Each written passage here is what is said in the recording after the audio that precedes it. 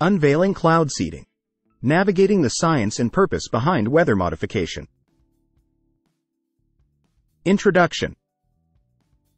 Cloud seeding, a form of weather modification, has intrigued scientists and meteorologists for decades as a potential tool to enhance precipitation and manage water resources.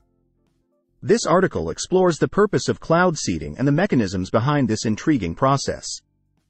The purpose of cloud seeding. The primary goal of cloud seeding is to increase rainfall or snowfall in specific areas, aiming to address water scarcity, enhance water supply, and potentially mitigate drought conditions. This intentional intervention in atmospheric processes is a response to the growing demand for water resources in various regions worldwide.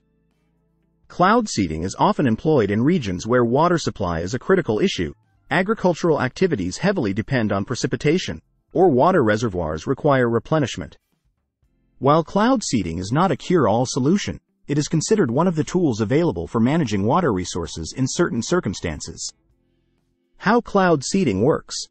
Cloud seeding involves introducing substances into clouds to encourage the formation or enhancement of precipitation. The most common method of cloud seeding utilizes silver iodide or, in some cases, calcium chloride or potassium iodide as seeding agents. These substances serve as ice nuclei, promoting the coalescence of water droplets and the freezing of supercooled water in the cloud. Here is a simplified breakdown of the cloud seeding process. Introduction of seeding agents. Cloud seeding aircraft or ground-based generators release seeding agents into the atmosphere. These agents act as nuclei around which ice crystals can form. Formation of ice crystals.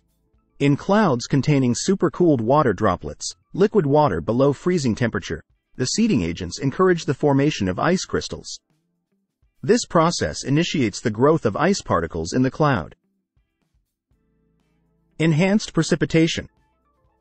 As the ice crystals grow, they may collide with other cloud droplets, coalesce, and form larger ice particles. These particles eventually fall to the ground as precipitation, whether in the form of rain or snow, depending on the atmospheric conditions.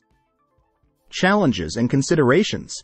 While cloud seeding has shown some success in certain situations, its effectiveness remains a subject of ongoing research and debate.